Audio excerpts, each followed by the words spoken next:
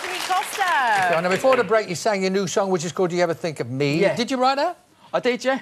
And it's about experiences of being in a band and travelling the world and sort of asking your family and loved ones if they're thinking about you. Aww. Yeah, because there's a line in it where it says, "In my world of make-believe, do you ever think of me?" And a lot of people think that I lived a high life and limousines here and limousines there, and you know as well as I do, it's not that. You've got to work hard, and that's what the song's about. And the song's out today. How are you feeling? First single, you nervous? I'm so nervous. After this, I'm off to Manchester to do a signing, so I'm really, really nervous. It's funny because you work towards a date, and that date comes up, which is today. The record is released, yeah. And for the next few days, you're going, anybody, how's it doing? Da, da, da, da.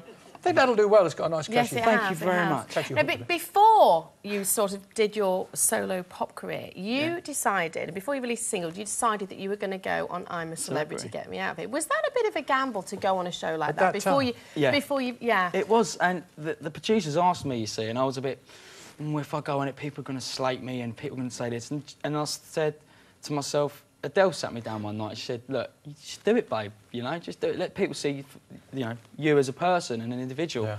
And that's what I did. And I've had such great compliments and people coming up to me saying, "It's nice to see you as a single person and not Antony Costa, the bloke who sang All Rise with Blue." Yeah. And it's really, really nice to have that. So you feel that the show did that for you? Yeah. We got to see the real you. Real me, yeah. We got to see some with bugs aspects and of you, which, I mean, they really dished you out with a couple of bush-tucker trials, which, you know, it's like they said, we'll test the lad, we'll see what he's like. Big time. How scary was that karaoke? It was very scary. And I was in 2 feet of mud, audience, right, which you didn't see, yeah? And I couldn't move. And Ant and Dec, bless them, I love them a bit, but they're little, you know, telling me what's on me. And I was like, boys, I don't really care, I just want to get on with it. You know, and I thought I had the 8 stars with Neil Diamond's Sweet Caroline. And as you know, being a singer, it sort of fades. You know, good times never seem so good, but now, dum, dum. And I thought, yes, I've got them, 8 stars, I'm a celebrity, get me out of here.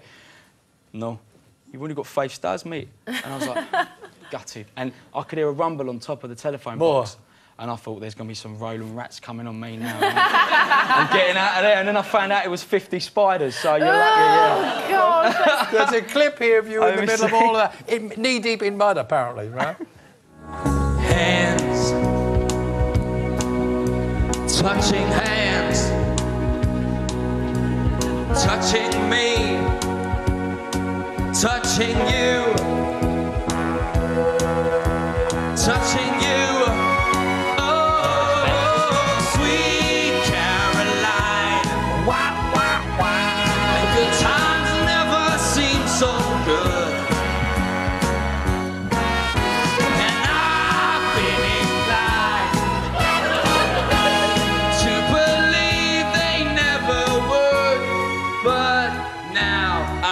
I'm a celebrity, get me out of here. That's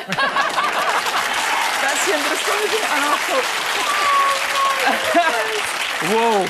How weird is it to see yourself doing that? It's disgraceful. Did any go down the black... Yeah, everything. I mean, you've just shown Lucy singing really well on Soapstar Superstar, and I'm supposed to be a singer, and there's me singing like that, and it was like, you know, terrible. But you never know what they're going to ask you to do in the jungle. No, I mean, I've sung with Elton John, I've sung with Stevie Wonder, now I've sung with Crickets and Beatles. Crickets were a good backing group. Yeah, they were great. That's what Buddy Holly said. How embarrassing was it, though, being asked to wear fishnet stockings with Sid Owen? Oh, that was funny. Did you like that bit? I loved it. Was it a giggle or were you a bit embarrassed? I thought it was the most funniest thing because when you're in there, you are so hungry and they say, look, oh, well, you've got to do this for a treat. And you're like, yeah, just give me him, just give me him. So there's me dressing, and I knew how to put everything on, and Cherie was like, you're a bit weird, aren't you, mate? And I was like, no, I'm joking, you know, I don't know how to put them on, but no, it was fun. And Bobby Ball, did you see it with the pink too? Oh, it was hilarious. We expect that from him, though. We don't expect it from you. But as you mentioned Adele. You've been dating Adele Silver for more than a year, and she was waiting for you when you came out of the jungle as well. And there's a story in the paper today saying that you and her are thinking about being in the next series of Dancing on Ice. Is there any truth in that at all? Did you read it? Yeah, I did. Unfortunately, there isn't. Adele went on there on Saturday night because she likes the show because it is quite a fun show to watch, and it's quite light entertainment. And she went on it and she said, oh, it'd be great to do something like this. And then all of a sudden I'm doing it and we're doing it together. But you're not? No, we're not doing it. Are you not a skater? Oh, no.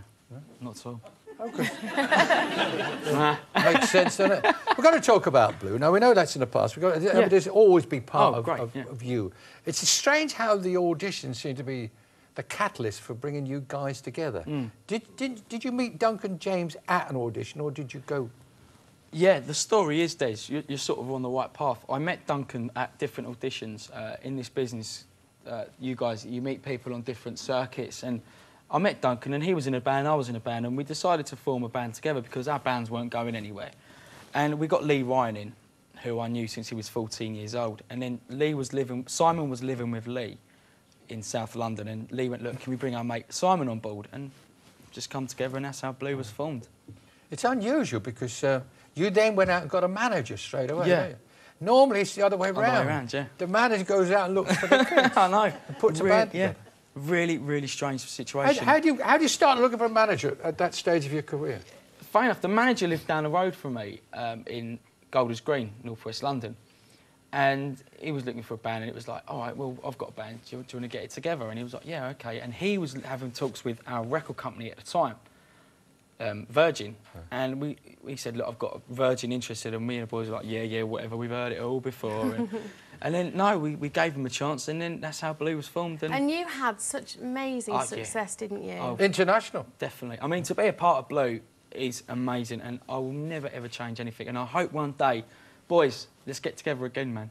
Well, that's do you nice mean to hear that? Yeah, to perform again? Definitely. I mean, we've definitely got another album in us, and it would be great to get in the studio and have a bit of a laugh and come on this show and have a bit of a giggle. And well, now they're all doing different, you know, their own thing. Maybe that's something they would all want to do. Hopefully. Yeah. Do you miss them on stage, off stage? Because obviously you're doing the circuit now on your own. How does it feel? I said it's really nerve-wracking because all eyes are on me, and I feel like I'm a mastermind or something. But the specialised subject is you. Well, you started, so you'll have to finish.